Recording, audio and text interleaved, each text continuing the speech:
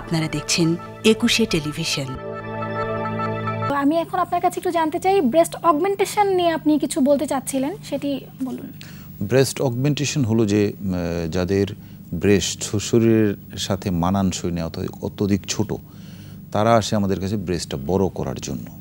সেটা আমরা সাধারণত সিলিকন ইমপ্লান্ট ঢুকিয়ে করে থাকি। আচ্ছা।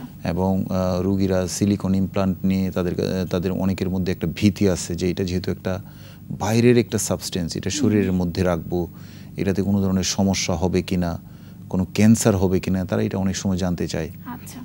এটার সাথে বেসিক্যালি ক্যান্সারের কোনো সম্পর্ক নেই, এটাতে কোনো সমস্যা হয় না। সিলিকন ইমপ্লান্ট এমন একটা জিনিস যে এটার সাথে বডির কোনো ধরনের রিয়াকশান হয় না, একটা ইনার্ট সাবস্টেন্স। আমরা ব্রেস্টের নিচে অথবা ব্রেস্ট টিস্যু যেটা আছে, ফ্যাটি ব্রেস্ট টিস্যু, তার নিচে একটা মোটা মাসেল থাকে, পেক্টোরালিস মেজর মাসেল, মাংসপেশি থাকে, সেই মাংসপেশির নিচে দিয়ে থাকে, যার ফলে হয় কি যে ব্রেস্টের যে কার্যক্রম এটা কোনোভাবেই হ্যাম্পার হয় না। এবং এটা ক্ষেত্রে কি কোনো সাইড ইফেক্টস হচ্ছে?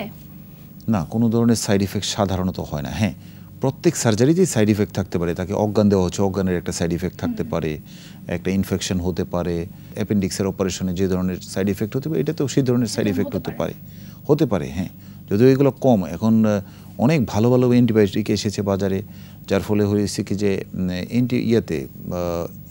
আপনার ইনফেকশনের রেটটা অনেক কমে গেছে। স্যার, আপনি আরো বলছিলেন ব্রেস্ট লিফটিং নিয়ে, যাদের শ্যাগি ব্রেস্ট, তো সেই ক্ষেত্রে এই সার্জারিটা কিভাবে করা হয়? স্যাগি ব্রেস্ট যেটা হলো যে বাচ্চাকে দুধ দেওয়ার পরে অনেকেই মহিলার যেটা ব্রেস্টটা ঝুলে যায়, যা হয়তো সাইজ ঠিক আছে কিন্তু ব্রেস্টটা ঝুলে গেছে, সেই ক্ষেত্রে আমরা টাইট করে থাকি।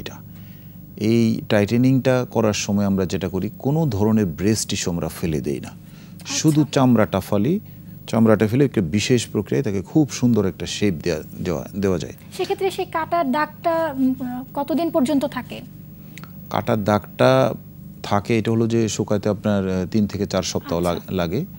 এরপরে তো মোটামুটি দাগটা অনেকটা ফেড হয়ে যায়। আর যেটা হয় যে এই ব্রেস্ট টিস্যু যেহেতু আমরা ফেলি না, সুতরাং তার সাইজটা ঠিক থাকছে।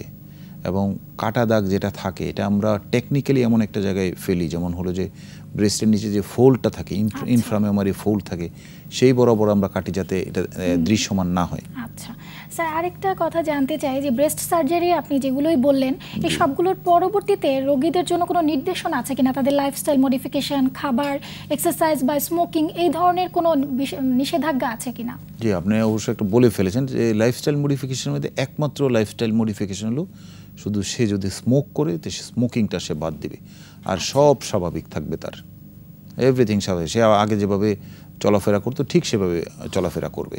আচ্ছা স্যার, আপনি আরেকটা বললেন যে অ্যাবডোমিনাল সার্জারি করা হয় কসমেটিক সার্জারিতে, কি ধরনের রোগী আপনারা পেয়ে থাকেন? অ্যাবডোমিনাল সার্জারি যেটা হয় যে আমরা একটা বয়সের পরে হয়তো পেটে অনেক চর্বি জমে যায় এবং পেটটা কারো কারো ঝুলে যায়, বিশেষ করে মেয়েদের গর্ভধারণের পরে মেয়েদের পেট দেখা যায় যে অনেক ঝুলে গেছে বাচ্চা হওয়ার পরে, স্ট্রেচ মার্ক পড়ে গেছে নিচে এবং চামড়াটা অনেক ঝুলে গেছে। তারা সেই ক্ষেত্রে খুবই দুশ্চিন্তাগ্রস্ত হয়ে পড়ে। সেটা আমরা খুব সুন্দরভাবে সারিয়ে তুলতে পারি। সেটাকে টামি টাক সার্জারি বলে অথবা লাইপো অ্যাবডোমিনোপ্লাস্টি বলে। এটাতে আমরা যেটা করে থাকি সেটা হলো যে পেটের উপরের অংশের ফ্যাটটা আমরা লাইপোসাকশনের মাধ্যমে বের করে দিই, এবং নিচের ফ্যাটটাও লাইপোসাকশনের মাধ্যমে বের করি, কিন্তু নিচে যেটা এক্সেস ফ্যাট আছে এবং এক্সেস যে চামড়াটা ঝুলে গেছে সেই এক্সেসটুকু আমরা কেটে ফেলি।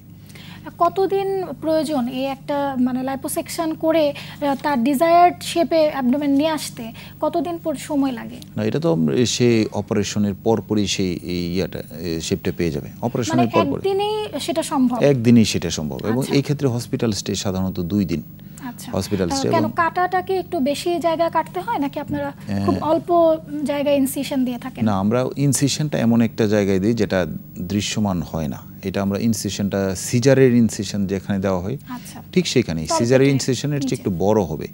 এবং এটা আমরা যেটা করি যে শুধু তো ফ্যাট বের করে দিলেই হলো না, কিন্তু যেহেতু ঝুলে গেছে ওই ঝুলে যাওয়ার জন্য আমরা একটা বিশেষ প্রসিডিউর করি।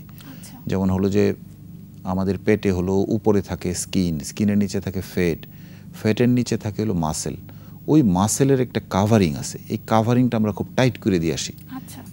এটার নাম হলো প্লাইকেশন, যার ফলে পেটটা খুব টান টান হয়ে যায় এবং এই সার্জারিগুলো যেটা হয় যে ব্রেস্টের সার্জারির সাথে একই অ্যানেস্থেশিয়া এটা করা যায়। এই অপারেশনটা করতে কতটুকু সময় প্রয়োজন? লাইপো অ্যাবডোমিনোপ্লাস্টি বা টামি টাক সার্জারি করতে প্রায় 3 থেকে 3.5 ঘন্টা সময় লাগে।